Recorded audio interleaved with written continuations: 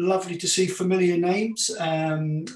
As we all know, the lockdown has started again in the UK.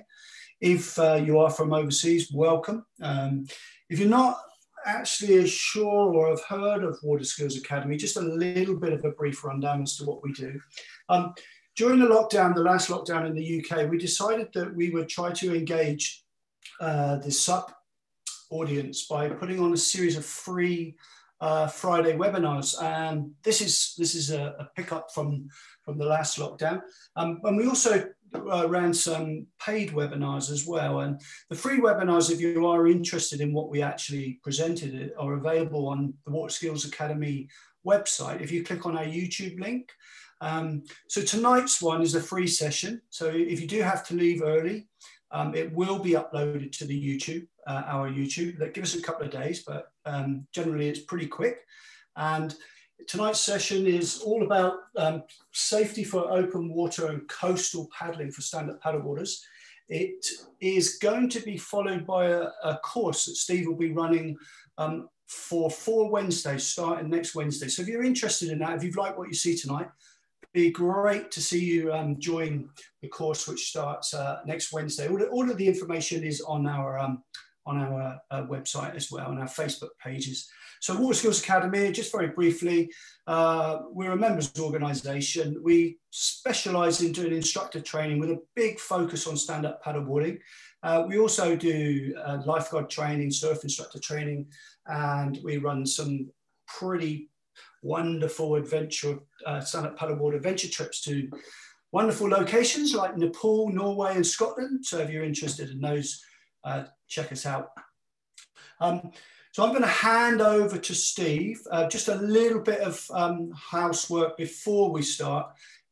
If you have any questions that you'd like to put to Steve, could you please use the Q&A tab rather than the chat function? If you're new to Zoom, if you hover your cursor over the bottom of your screen, it should bring it up. And we can answer those, and we can put some questions to Steve as well at the end of the presentation or during the presentation if we feel that they need to be asked right at that time. If you can also make sure that your microphone button is muted, that would be fantastic. So I hope you enjoy it. Scheduled for about 45 minutes to an hour. And I'll hand over to Steve. So over to you, Steve. Thanks, Chris. The timing of this is a new presentation, so it's not been done before. So we'll have to stuck it and see with the timing a little bit. My name's Steve Bowens. I live in Cornwall in the southwest of England, and I've just seen in the chat there's some pretty international audience, which is amazing. I'm from Northern Ireland originally, and I grew up in and around the sea, and I spend my working time, I spend quite a lot of it around the water, and my leisure time as much as I can in and around the water as well. I've been paddleboarding for a few years and love it. I love the opportunity to explore. I especially love the view that it gives you and the accessibility to parts of the coastline. And Chris just mentioned like some of the WSA expedition courses going to far off places. Well, just behind me, if you can see it, this was a couple of weeks ago. I was working up in Scotland. I went for a paddle and my SUP folds up, sits in the back of the van. And if I'm working somewhere that's nice, I can unroll it and I can go for a paddle. And this is the photo as it's taken. It's not touched up, anything like that. This is the Coolin Ridge behind me. If there's any climbers in the audience, you'll probably have heard of, certainly from the UK, you'll certainly know the Coolin Ridge, and that's on the Isle of Skye. So I think paddleboarding is an amazing opportunity to get out and explore these places. And although it is pretty calm there, that particular picture, that set of circumstances is pretty unusual for Scotland and for Skye generally, especially the West Coast. So tonight, we're going to be talking about a little bit about things that you want to consider if you're going to be getting into stand-up paddleboarding on the sea or in open water. So it's not really an in-depth, advanced consideration, but we're going to think about things like the environment we're going into and how we can make good decisions before we head out. As well as a bit of paddleboarding in terms of the environment and understanding of it. I've done a few different things in the sea. So I rode across the Atlantic in 2012. I've done a few kind of long distance kayak expeditions, just over 600 miles, going past this actually, taking in the Outer Hebrides in Scotland and bits and pieces like that. So I spent a reasonable amount of time in the environment, and so my knowledge is predominantly from practical application as much as anything. I'm just going to share my screen with you so it can guide us through this here.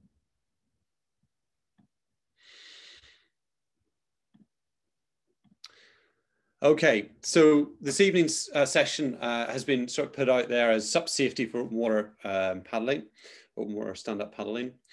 And the idea is to give a brief overview of topics relevant to a newbie stand-up paddleboarder, and an opportunity for me to show off some of my little photos and videos as we go along. And most of these were taken, actually all of these clips are taken just this summer. Steve, I don't know if you can hear me, but could you repeat that? Sorry about that, because your music was playing over your voice. It was too loud. Yeah, so just to say that the little photos and videos and stuff that were just up on there were just this summer, and they're all in the sea, and they're all done by Stand Up Paddleboard. So the first part of this evening, we're going to think a little bit about weather and a look at what the forecast is and what that might mean to us if we're planning to go paddling. So the first thing is, this is actually the forecast for where I live in Cornwall for tomorrow. So if I was thinking about going paddling tomorrow, incidentally, I'm not, in case any of you are wondering, and we'll come to that in a minute.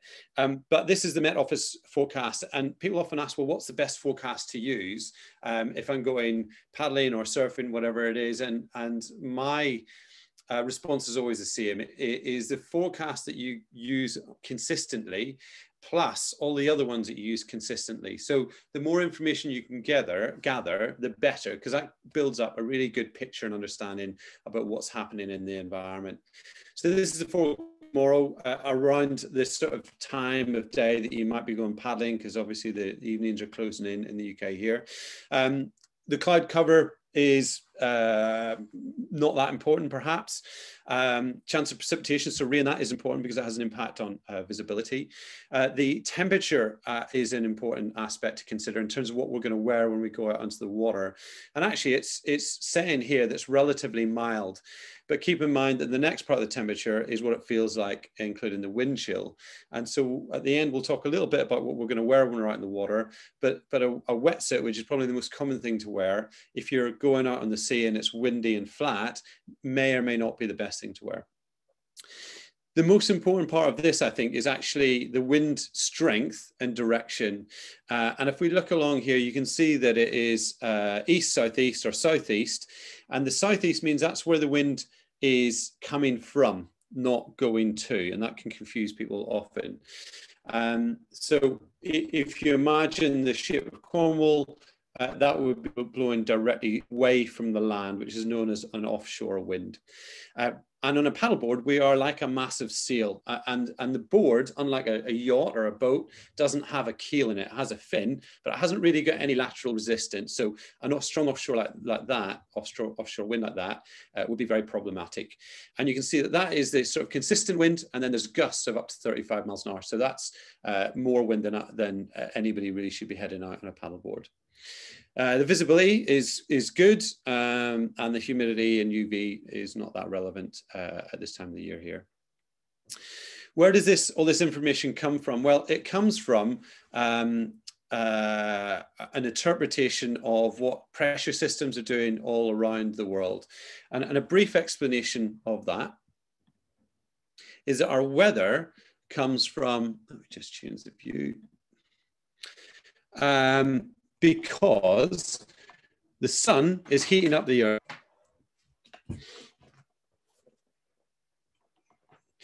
And as it does so,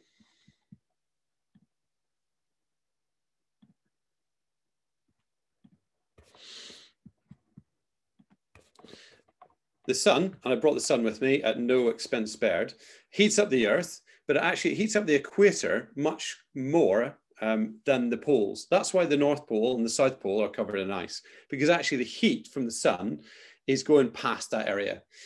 So where it gets hot, we have hot air that rises, and as that air comes away from the land, it creates a low pressure because it's lifting away. It goes up into the sky and it comes back down, it presses on the Earth, and it creates a high pressure. And so we have these difference in pressures because the air, which is heating up and cooling down, is trying to equalize from the poles to the equator. And so we have this kind of movement of air going around, and that creates our wind and our weather systems. Combined with the fact that we have the heating, the unequal heating, the Earth is spinning as well, and that causes the air to move in a circular motion.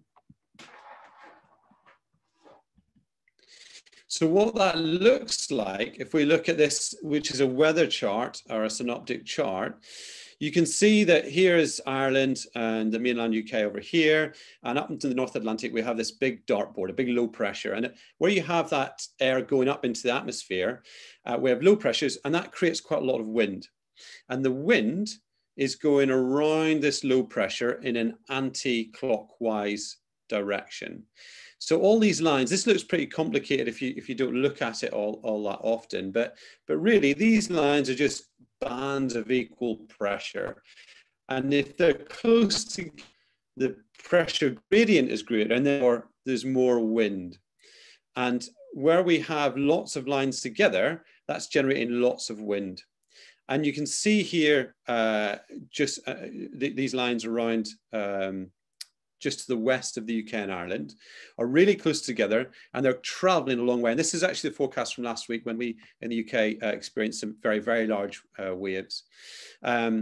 You can see that the lines are going in a straight line, they're close together, and they're traveling a big distance. So that's going to affect our choice of location to go paddling in two ways. One, that's going to be very, very windy. And if we were anywhere on the West Coast, we'd be blowing back towards the shore.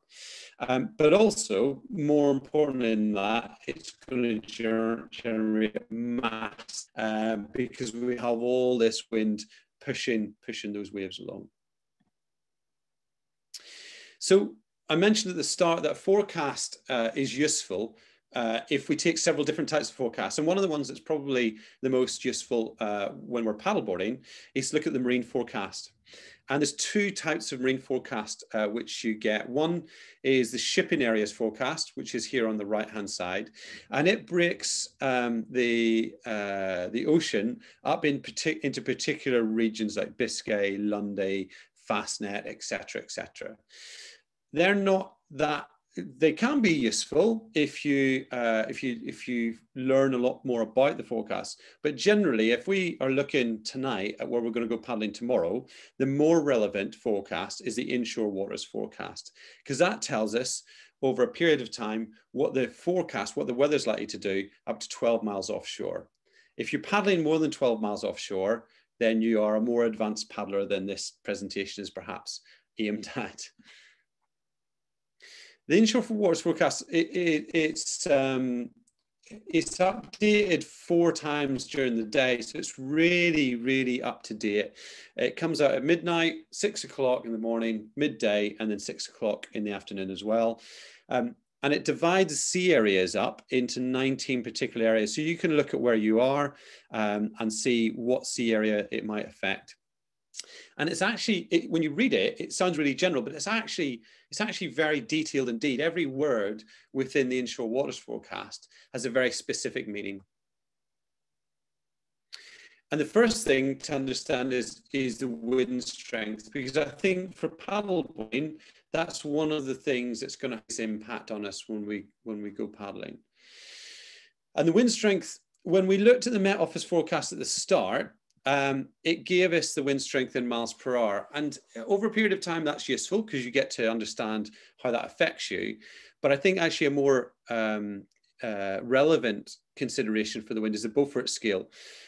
Francis Beaufort was a Royal Navy officer and he devised this scale in 1805. So it's been around for quite a long time. That's not really important, but what is important is that Beaufort scale gives you a visual indication of wind strength. So when you look out the window and you look at the trees and you look at how they're moving, that is a direct correlation to the wind strength in miles an hour, kilometers an hour, or nautical miles an hour, which are a nautical mile is slightly longer than a land mile. And it's really, really useful and really, really good to get an idea of what the Beaufort scale actually looks like when you are going to go paddling. And you can see here, this is the scale here. It goes from force 0 all the way up to force 12. I don't know how many people go paddling in force 12. But on the right-hand side of the screen here, this is a specification. It gives a verbal description of what that looks like. And this hasn't come from any books or I haven't taken advice on this, but it's my own kind of opinion that for stand-up paddleboarding, up to force 2, it is okay. You can generally paddle against a force 2 if you're if you're a competent paddler who is staying on their feet and managing to paddle even when it's a bit choppy. But once you get above a force 2 into force 3, which is an hour or 12 to 19 kilometers an hour, it's at best it's not very comfortable, and at worst you may not be able to paddle against it. And the key thing for me is that's really you really notice on the sea is whenever you get to a force 4. A force 4 is where you are getting white horses, so you're getting white capping on the sea. Now you have to also keep in mind that when you get to the beach or wherever you're going, that if the wind is blowing away from the shore, if it's blowing offshore, those white caps might not be visible. So it may appear to be really light winds and gentle when you get on the beach, but if the wind is blowing offshore, the further you go from the beach, the less resistance there is to that wind, and the stronger it will become. And actually, unfortunately, that causes and has caused a number of paddleboarders to get into quite significant difficulties. When it talks about time in the inshore waters forecast, again, these are very specific terms. So imminent means less than 6 hours. Soon is less than 12 hours. Later is after more than 12 hours when it's talking about this. We're going to look at forecast just now. And then when it says backing and veering, that's relation to the wind. Backing means that the wind direction is going to go in a clockwise fashion, anti-clockwise fashion, and veering is backing is going anti-clockwise and veering is going clockwise. So it's changing direction. And then finally, the sea state is an indication of the wave height. So it can go slight up to very high, and wave heights of 0.5 meter to 1.5 meters. And smooth is less than 0.5 meters. And if those of you who are, thinking about going out into open water or along the coast for the first time, I would certainly be looking at a forecast that says smooth, because actually paddleboarding when it's choppy is quite hard to do. And the choppier it gets, often that's related to stronger winds. So you have a double whammy. You end up with being on a board which is unstable to stand on, and therefore you can't generate much power when you're paddling, and you've got an increase in wind strength. So that's an important consideration. The other thing is visibility. This is the Cooling Ridge in the background again. Again, it has very specific terminology. So very per is to 2 nautical miles. And I would suggest that if you're heading out on the coast or in a body of water, that you would really want a moderate or good or very good visibility so that you can see where you're going. And years ago, I used to do quite a lot of windsurfing and compete in it. And a friend of mine, a chap, said to me, every time you leave the beach, look back, because it never looks the same whenever you're on the sea. And I've taken that with me ever since. When you're paddling out from wherever you go, make sure you look behind you, because it's very easy, especially along the coast, to forget or not understand where you're trying to get back to. But that's only useful if you can see. So we need to have reasonably good visibility when we're heading out. This is the forecast. I was doing today's inshore forecast, try and find somewhere that I would maybe consider going paddling if I had access and freedom to go anywhere in the UK. And it was pretty hard today because we got pretty unsettled weather. But the forecast for today, I would suggest that this would be one to perhaps look at. This is from Cape Wrath to basically Aberdeen. So it's this area across to here. So it's this sea area over here. This is the Moray coast along here, Inverness in here, and John O'Groats up that way. And for the next 24 hours, it's saying the wind is south or southwest. So that means the wind is coming, if we were on the Moray coast, the wind is coming from the south and it's going north. So it's an offshore wind along this coastline here. It's south or southwest 3 to 5. So that means actually it's kind of on the border in terms of the wind strength. And 3 to 5, if you were not in a sheltered area, that would be too strong to paddle in. And then it's becoming variable 2 to 4, which means it's swinging around a bit side to side and dropping off a bit. The sea state is rough or very rough, northwest of Orkney, but that's up here. So if we were going to go paddling on the Moray coast, that's not really going to affect us. But if you look at it, it says it's slight or smooth in the Moray Firth. So it's saying slight or smooth, which is pretty useful. Occasional rain or drizzle, and the visibility is moderate or good, occasionally poor. So there isn't anywhere in the UK that's particularly great for paddleboarding tomorrow. But if I had to choose somewhere, I would probably go to Beaufiddle or Knocky and maybe visit Beaufiddle Rock. You can see from the landscape in the background that there's big cliffs around there. There's plenty of little spots you can get out. And because we're on the north coast, the wind's blowing offshore, we'll be sheltered from that wind. But I would only go there because I feel like I'm a relatively experienced paddler, and I would go with other people, and I would certainly check the conditions when I got there before I paddled out, because it is a fairly strong offshore wind. The other thing we need to think about is the tides and how they might affect us. And I've got a very brief story to share with you, and this is a true story. I had two friends during the summer who went paddleboarding. This is the village I live in, which is Portreath. This is the beach here, and this is the north coast of Cornwall. So as you look at it, that is an aerial view, and that is how it looks. So the beach actually faces northwest. These guys wanted to go and have lunch at a place called Bassett's Cove, which is just up. And as you can see from here, it's nearly 2.5 kilometers up the coast. And these guys had done a reasonable amount of paddling before. They didn't check the forecast. And when they got down to the beach, it was sunny, it was the water was flat, and it looked perfect conditions. They paddled out off the beach at 9:30 in the morning, and high tide was at 10 o'clock. So when they left, this image is with the beach at low tide. So when they left, they paddled out, and their plan was to go paddle along the coast, drop into a little cove here, which is a beautiful frying pan shaped cove, and then carry on to Bassett's, have their packed lunch, and then come back again. Not a particularly long distance. We've got big cliffs along here, a beautiful paddle.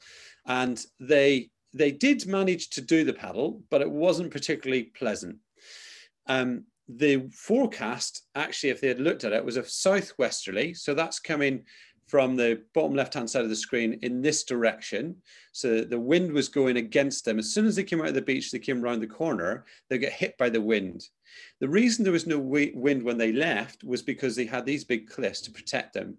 So actually, in the bay, in the beach, it was really calm. But as soon as they got around the headland, they were faced with this strong wind.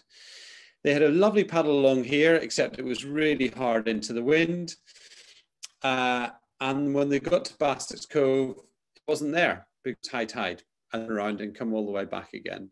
And they learned a valuable lesson in that. The other thing was that when they were paddling back again, the tide was against them. The tide was moving from the northwest going southwest.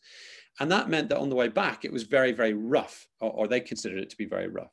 So planning to go for your paddle, understanding what the forecast is really important. And the next thing to understand is a little bit more about tides. And the key thing about tides is there's two types of tidal movement. There's up-down movement, which is called tidal range. And you can see that in the bottom diagram here. And the reason that they couldn't stop at Bassett's Cove, or there was nowhere to stop, was because it was high tide. And so that tidal range is the vertical movement up and down. And people often consider that the tide comes in and goes out. It doesn't really work like that. What happens is the tide gets deeper and it gets shallower. So in a bay, when it's high tide, it may cut off particular areas. So if you go around the corner and you leave your stuff around the corner, you might get cut off from that. Or you might leave the beach and leave your stuff on the beach. And when you come back, it's gone because it's been washed away by the tide. The other tidal movement, which is also important to understand, is that as well as an up-down movement, which is the vertical distance, is measured in meters, goes along. So the story I've just given you is from Portreath, which is on the north coast of Cornwall here. And an incoming tide actually comes from the southwest. It hits Land's End here, and it goes up the coast towards the Bristol Channel. It also splits off and goes along the south coast. So the tide doesn't come towards the land and go away from the land. It goes past the land. So as the tide comes in, we have an incoming, or known as a flood tide. The tide goes up the English Channel towards Dover, but it also goes up the Irish Channel towards Wales. Now that's important because if we're going to go for a paddle and we're going to paddle southwest, so if we're paddling from Portreath and you're going towards Land's End that way, if the tide's coming in, if the tide's rising, you're paddling against the tide. Now that's okay, because if you get tired or you don't want to carry on, you can turn around, you've got the tide behind you, that's going to be a benefit to you. Or a better way to do it would be if you're going for a journey and you might be going a few kilometers, is actually to go A to B. But understanding the direction of the tide will have a big impact on you, because if the tide is ebbing, that means the tide's dropping, and you leave our village Portreath and you head towards Land's End, you might find, wow, this is easy. I'm absolutely hammering. I'm looking at my watch and I've done loads of distance. That was the easiest paddle in the world.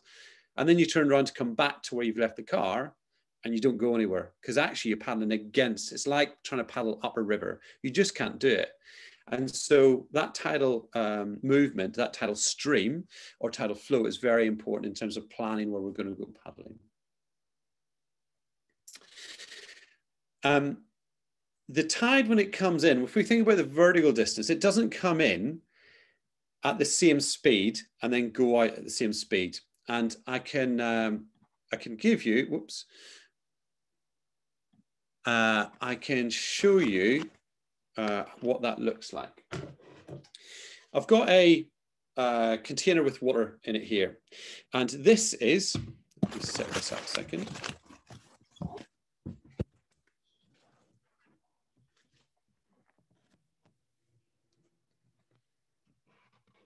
Okay, so on here, this represents the vertical movement up and down of the tide. And when the tide is at high water, it's here. And at low tide, it's down here. You'll notice I've divided it into 12 little sections. And those sections are going to help me to explain how the difference in the speed of the tide when it's coming in might affect you when you're paddling, because this directly relates to the speed of the tide around the coast as well.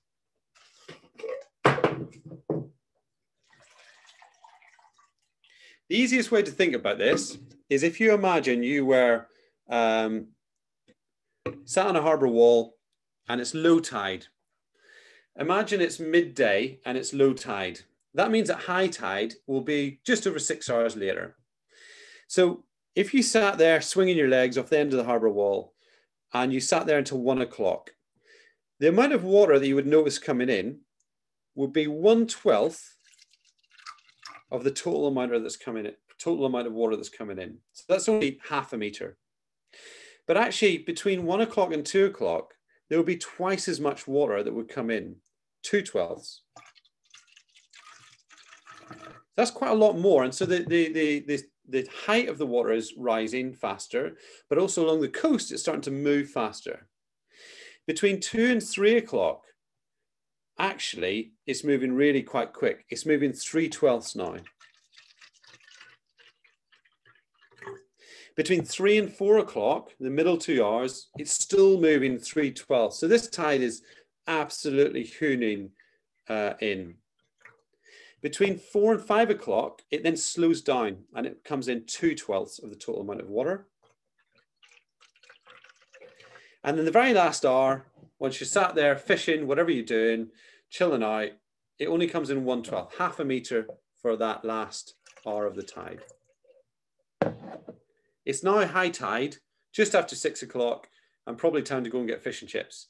However, if you stayed there, or you went and got your chips and you came back again, the tide would do the same thing when it goes out. It would go out slowly, faster, faster, faster, faster, faster, slowly, slowly. So if we were to look at that without breaking it up, when the tide comes in, it would come in like this. It would be 12 o'clock, 1 o'clock, 2 o'clock, 3, 4, 5, 6 o'clock for the last bit.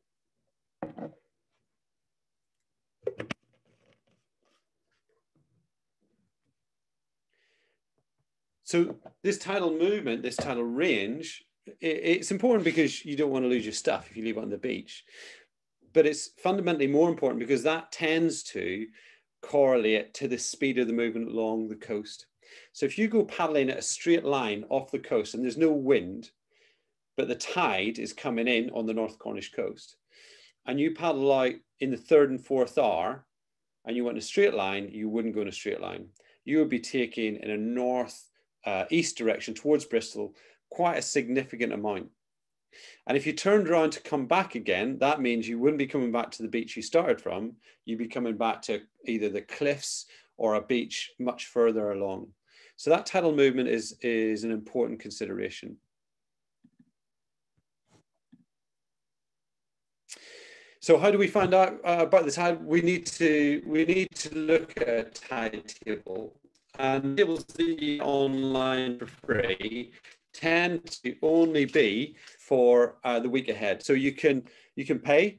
Excuse me. Oh, pardon me. You can pay for tides through various apps, or you can get yourself a tide table, which looks like this. When you open up a tide table, it has for each month. It has the tides for that month, and and you need to understand that when you get a tide table, if you bought a tide table in Falmouth, for instance, but you lived in Swansea, then the tides that are in this are for that particular port. It's for Falmouth.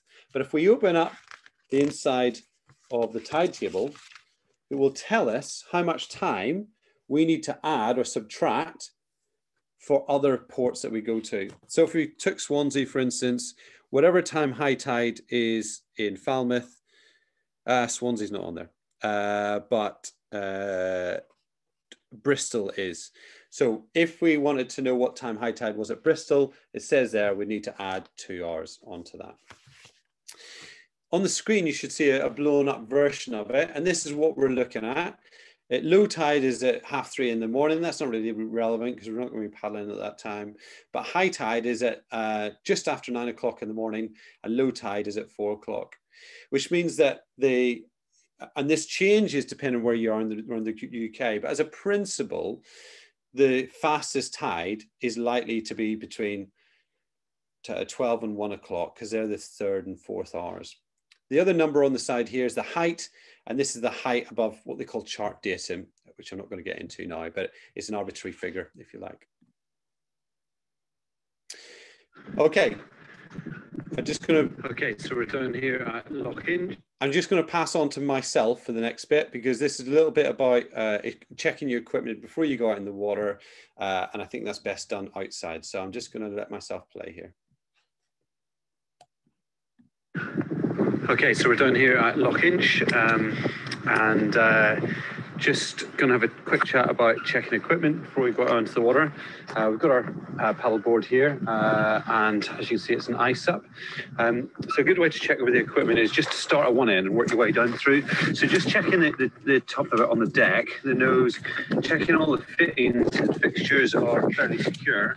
As we go along the deck, Make sure the handle is still attached. Sometimes these can become damaged just over wear and tear over time. And then coming down to the back, really important is the attachment for the leash. The SUP, the attachments are obviously glued on, so just make sure it's not starting to peel away or come away anywhere like that.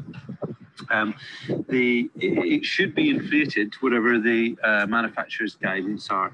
So on this one, you can see the max is 15 psi at 1 bar. And you probably want to, for general purpose paddling, you want to have it up sort of towards that area. It makes the board stiffer, easier to manage, but also just remember to let the pressure out of it if you're going to be leaving it on the beach in the sun. And just making sure that the valve is secure and there's no leaks coming out of it. I'm just going to flip the board over. We can check the underside of it as well. So the fin, make sure the fin is secure, it's not going to come out. And then just checking down, especially along the reels, any of this taping to make sure that the tape isn't coming away. And when you put it into the water, it's a good idea to have a good look all around it, just in case there's any bubbles coming out, which should indicate a leak, obviously. Onto the paddle then. When we are using the paddle, whatever sort we're using, we want to make sure that it is fit for purpose, that it's an appropriate paddle for what we want to do, and that all of the adjustments are working. So this is a sort of entry-level paddle, but actually that is secure, and the button is coming out, the button's not stuck inside there. The handle is adjusted to the correct size, and it's solid and secure, and the adjustment with the blade secure as well. And finally, just moving on to the leash, we'll talk about this a bit more, but this is a coiled leash, which is a good idea for most types of paddleboarding, because it tends to keep the leash out of the water where it can drag debris and bits and pieces. But whatever sort of leash that you're going to be using, you need to check it to make sure, first of all, the Velcro is in good order, and the attachment to the ankle or to the calf is in good order as well. You can see this one has a bit of material stuck to it, so if you just pull that material off, it helps to make sure it's nice and grippy, so it stays attached to you. And if that's starting to get damaged, then we need to replace that. And then just checking over the actual leash itself to make sure there's no cracks or damages or breaks in it, and that's all good to go. Okay, handing back to myself again. In addition to the checking the board and the paddle and all the rest of it, I just wanted to briefly mention a few things about when I go on the water, on the sea. There's a few things that I always take with me, and they are forms of communication. So first of all, people have different ways of carrying stuff. I quite like a little bum bag, which is a dry bag. It's not completely dry, actually water gets in there. But for me, I have that on my person. So if for whatever reason I became separated from my board, I have a means of communication which is on me. Because if I have a radio or a mobile phone and it's on the board and I become separated from the board, that's no use to me whatsoever. So a means of communication on me. The options that we have are your mobile phone, and that's probably the most common one. And a mobile phone is really useful, but it's only useful if you can keep it dry. And keep in mind that if you put it in like a dry case like this, and it's a modern touchscreen phone, you won't be able to use it when it's in here. So you might need to think about that. There is, I thought I had it over there. I did an expedition last 2 years ago and got a case, a waterproof case, which clipped around my phone, and I could still use the screen. It was amazing. I thought it was just behind me there, but it's not. But whatever you use, you need to keep it dry.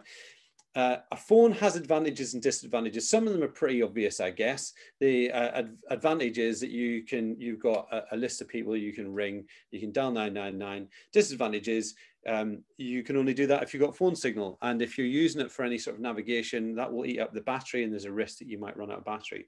The other disadvantage is that you can only phone somebody on a mobile phone if you know their number. And if you're in difficulty along the coast, the reality is that if there's a boat, a fishing boat, for instance, and it's just over there, we don't have their phone number. So we have no way of getting a hold of them except for waving and shouting, blowing a whistle, letting off a flare, something like that. We can't contact them easily using a mobile phone. We can dial 999, but actually in that situation, a marine VHF radio is really, really useful because a phone is used to call a person. A radio is used to broadcast to everybody within line of sight. And when you use a radio and you transmit on it, it broadcasts to everybody who is on that channel. And commercial vessels will always be listening to channel 16. Now, if you're using a radio day to day, for your normal work, you must have a marine, a short range license to be able to use it. But in an emergency, anybody could pick it up and use it. First of all, if we turn it on, it'll come on, and then depend on the type of radio that you're using, there's normally a button, a quick button, which will have 16 on it. We press that, that will immediately take it to channel 16. And that's the channel that if it was an emergency, an urgent emergency, if you press and speak on that channel, any commercial vessels that are in your line of sight should pick up that message. To send a message is slightly different to your mobile phone in that it's a simplex system. So when you press the side button, which is PTT, press to transmit, when you press that, you can transmit, but you can't receive. So if you're using a VHF radio, when you press the button, you speak into it, you release the button, and then you can receive it. If you keep your finger on the button, you won't receive any messages. So in a dire emergency where there is danger to life, then we can use channel 16. We would say, Mayday, Mayday, Mayday, which is help me, and we would send our message, our position, our problem, and our number of people. If you're carrying a VHF, I strongly recommend you do your VHF license course, or at the very least, get some advice as to how to use it so you've got confidence with it.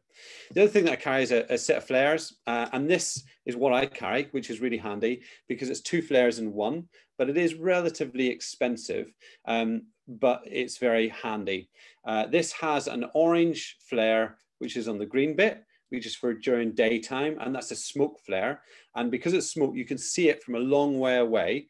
And on the other end, it's got a dimpled end because this is for nighttime, and this is a red flare, so it's like a big candle.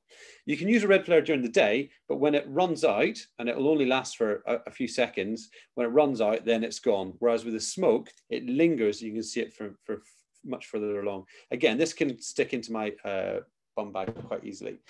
The equivalent of that is these bad boys, and these are quite big to be carrying around. This is a smoke flare, and this is a red pinpoint flare.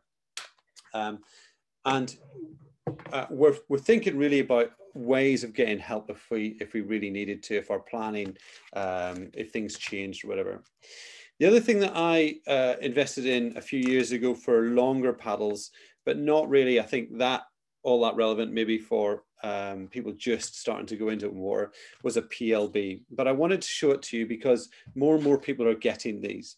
They're a really useful bit of kit. Effectively, you press and hold the button, you pull out, there's a little aerial here, you pull that out, press and hold the button, and it sends a package of information off, which gets picked up by satellite. That will have your GPS location and the serial number of this device. If you decide to get one of these, and they're not cheap, but they're very, very good. If you get one, you must register it with the Coast Guard, because otherwise, when the Coast Guard get that signal, all they have is a number. They have no idea who it is in difficulty, and they do occasionally get set off by accident. So if you register, and it's free to register online, they'll have your contact details, and the first thing they'll do is they'll try and ring you, or they'll ring your emergency contact number to find out, actually, are you at sea, or has this been set off accidentally? Okay. Oh, hang on a minute. I've lost my screen sharing. Here we go. Okay. The other thing that is maybe doesn't really cost anything at all if you go mobile phone, is there's a number of apps that are available that can be useful for planning and for getting help. And one of them is the RYA Safe Tracks. I'm hoping that this will play okay for you.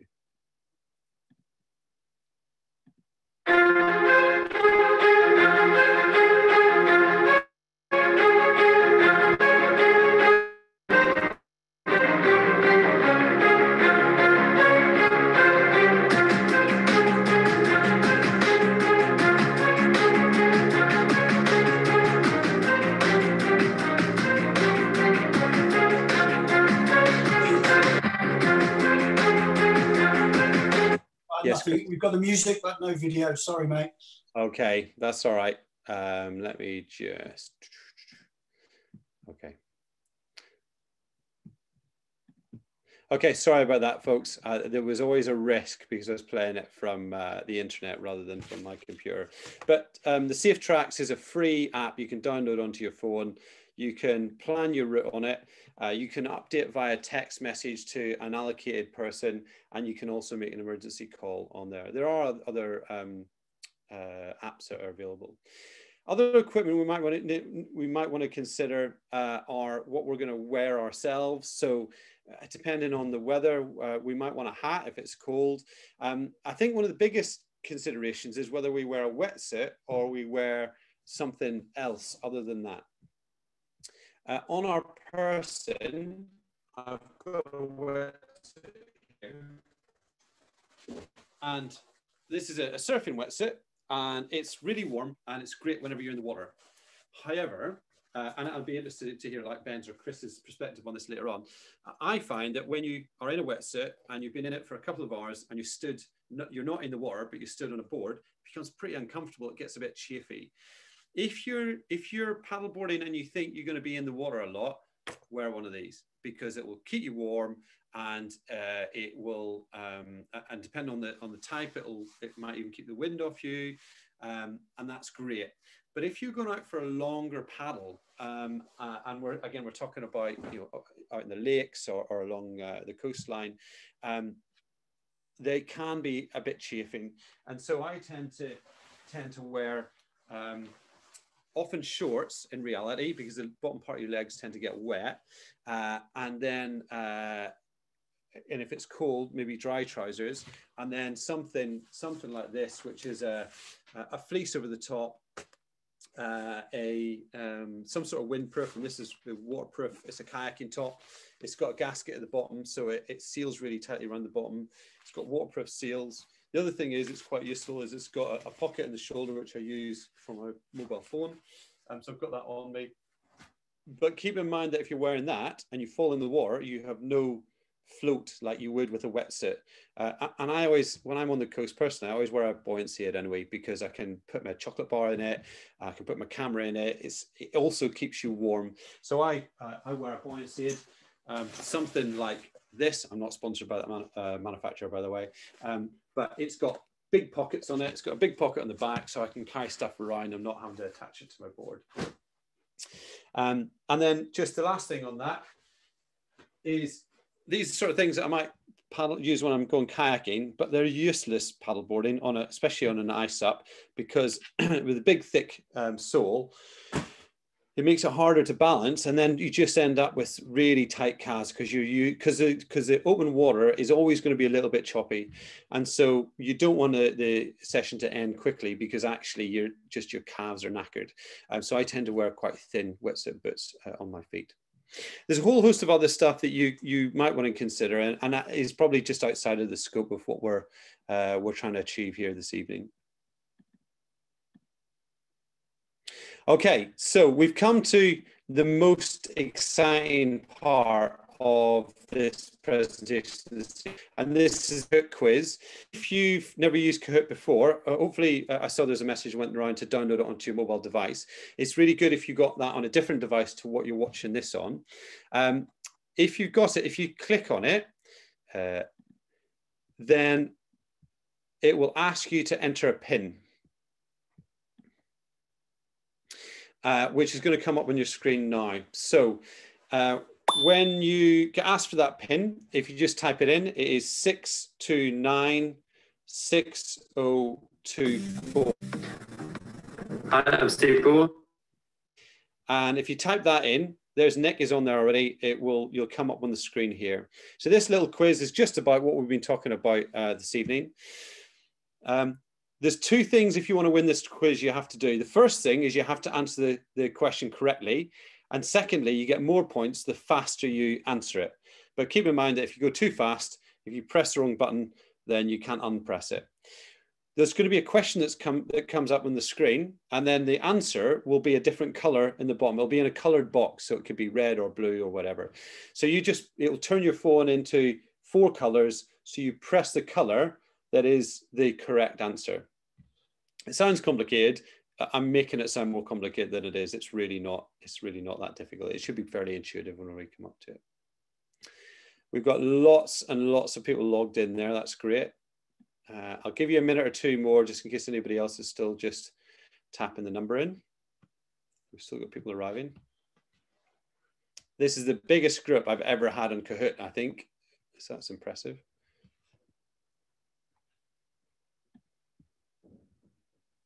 Still people joining.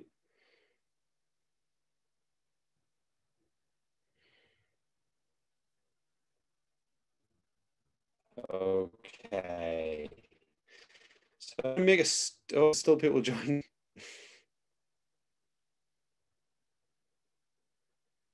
Wow. Okay. I think we're going to make a start now. If you haven't managed to log in or you don't want to, you can do this on pen and paper at home if you like.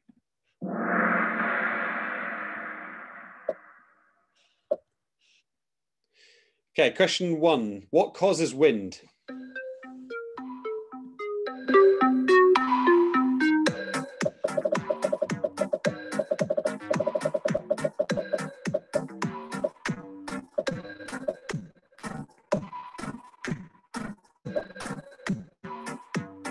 We're running out of time. 3, 2, 1. Okay, so it's the unequal heating of the surface of the Earth. That's it. And those of you that clicked on blue, the heat of the poles, I can understand why you put that, but the poles aren't hot, although they're getting hotter, unfortunately. The most correct answer is the green one. So the scoreboard at the moment is Andy's in the lead with 883, and Joe is closely behind. Oh, actually, it's a joint first place. Well done. Question number 2. The wind circulates around a low pressure in the northern hemisphere. In what direction?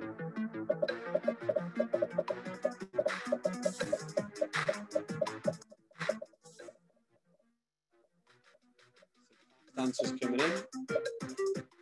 5 seconds left.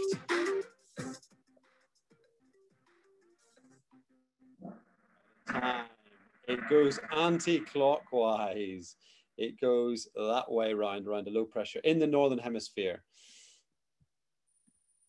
So Jobo goes into the lead with Dave just behind and Neil in 3rd place. Question 3, true or false? Inshore water forecast is very general.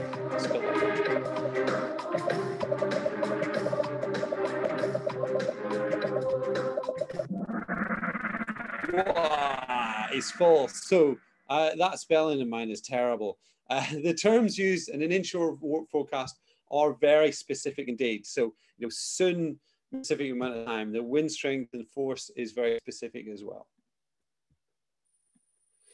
Jobo maintains the lead. Nick's in 2nd place now. Question 4. In a weather forecast, soon means what?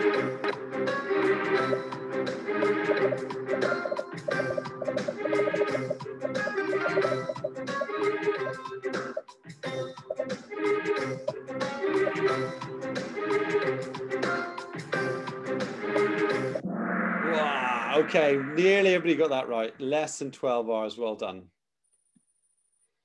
Jobo still in the lead, that's very impressive. Question 5, a sea state of moderate is what? That's not it in the picture.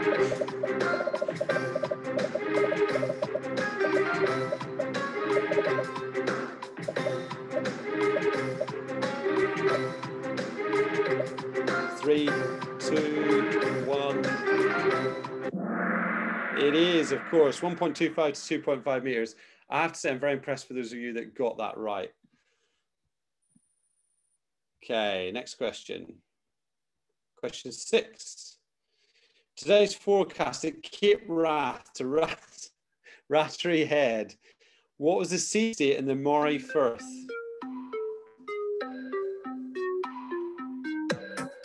You've got to be paying attention to this presentation to be able to answer this one.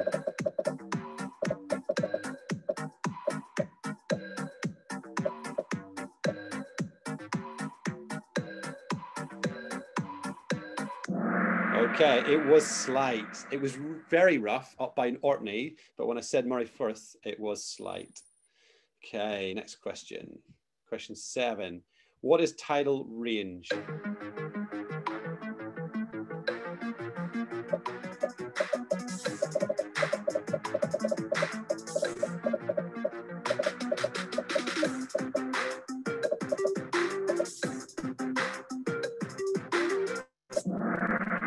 Excellent. Most people got that right. Is the vertical distance up and down. That's the tidal range.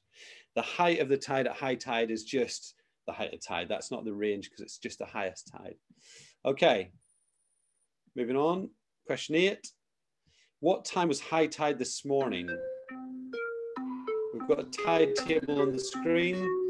What time was high tide this morning?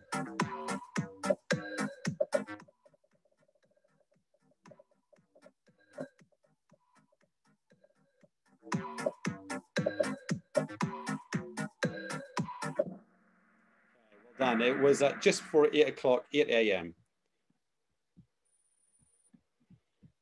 Next question, question 9. According to the rule of 12, what is the tidal flow? When is the tidal flow often the fastest?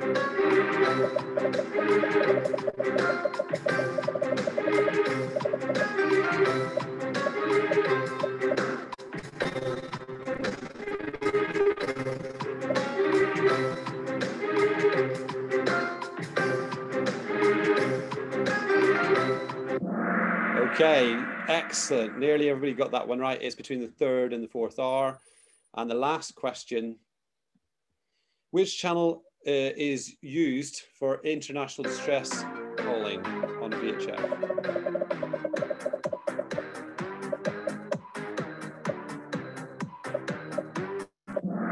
Ah, excellent. Well done, everybody. So the scores and the doors at the end of that. 3rd place, 10 out of 10. Mike B, well done, Mike. 2nd place, Nick. In 1st place, well done. And runners up, Lisa and Sarah. Well done, everybody.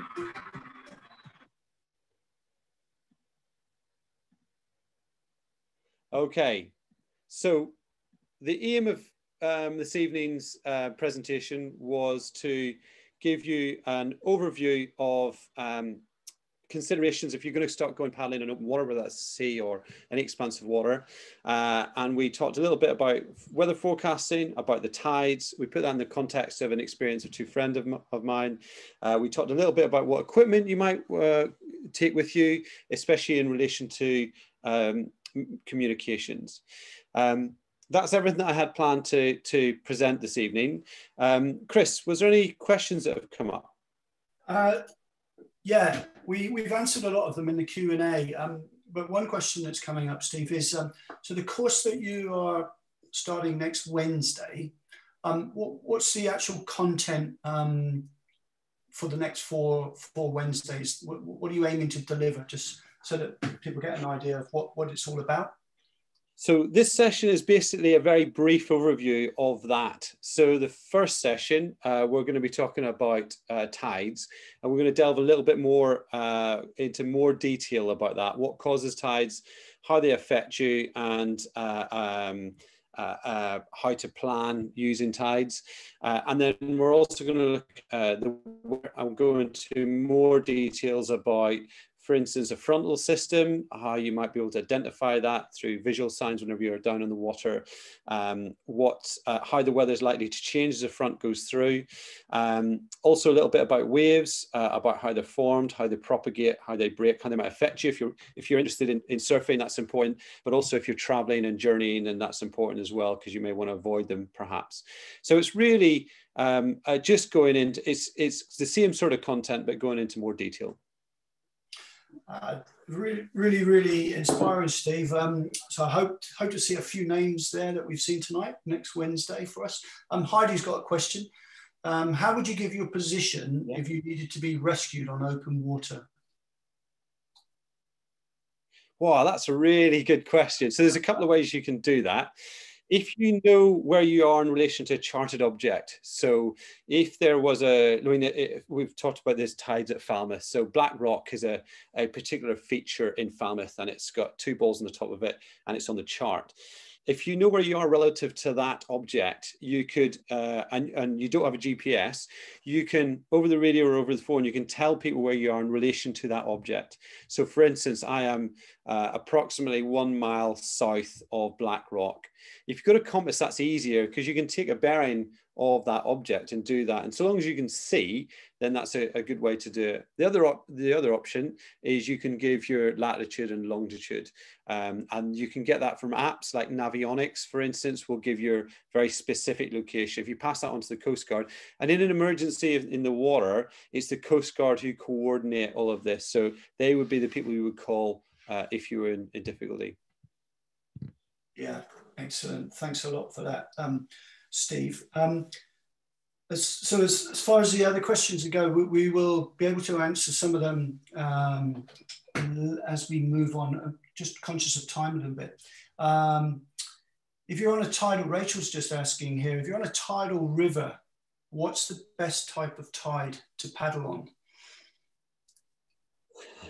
It depends on what you are, why you're there in the first place. So if you were, if we think about an estuary, for instance, which is kind of the same idea, I'm guessing, if you want to paddle to up a creek, for instance, and I did this during the summer, where actually I want to go up the creek and have lunch and come back again. If I know the distance and I know my average paddling speed, and let's say the average paddling speed is, I don't know, 3 kilometers an hour. And it's 3 kilometers to where I want to have lunch. Then I will leave 1 hour before high water from 3 kilometers away. That way I'll have the tide taking me up, and then I can sit, I can have my lunch, and then get back in the water, and it will bring me back again. We always have to work with the water and with the tide and with the environment. If we do it the other way around, if we paddle, we can do it the other way around. We could go, you know, an hour before low water, and we'll paddle against the tide all the way up there. We'll have our lunch. We'll paddle against the tide all the way back down again, and it will be not particularly pleasant or enjoyable. Yeah, thanks, Steve. And the final question, just before I give a little bit more information, because quite a few people are asking, how do we join the longer course, which is via Facebook, our Facebook pages. Mick's asking, what's a good source for tidal streams? A tidal stream atlas. Well, Tidal Stream Atlas is like a book. You can buy it from a chandlery, which is like a boaty shop, or you can buy it online. And I have no association with this, but I've used Navionics on my phone, which is an app. You do pay for it, but it is fantastic for planning. So Navionics it is. And you pay for it to use it, but you can plan a route on that. And if it takes you, for instance, I use it going around Scotland, if you go from the mainland to an island, it will take into account what the tide's going to do based on your estimated speed. So if you were averaging in that situation 7 kilometers an hour, and you're going to be paddling for 20 kilometers, it will interpret the fact that the tide moves one way at a certain speed and how that impacts you. And it will give you a bearing to follow with all of that information in it, which is pretty amazing, actually. Yeah, I use that. Well, as long as your battery doesn't run. Yeah. Yeah, I use that one myself. So pretty useful info there, Stephen, an amazing insight. Excellent. Thank you very much for that. And for those of you that really do want to join in with Steve for the next 4 Wednesdays. If you want to enroll on that, you can do so via our WSA Facebook page.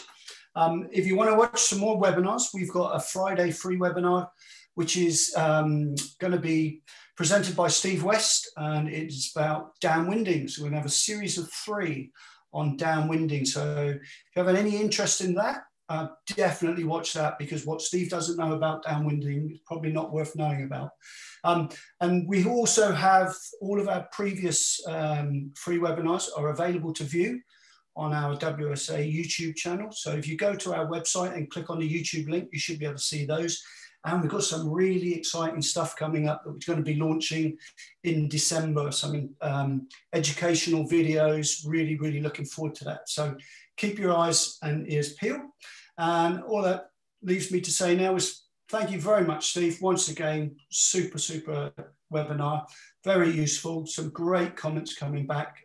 Stay safe, everyone. Happy paddling, and hopefully we will see a lot of you next Wednesday, if not before for this Friday for the downwinding. So thanks very much, Steve. Good night, everyone. Thanks, Chris. Real pleasure. Thank you. Thanks, everybody. Thanks very much for coming along. Stay safe. Stay out in the water. Good night.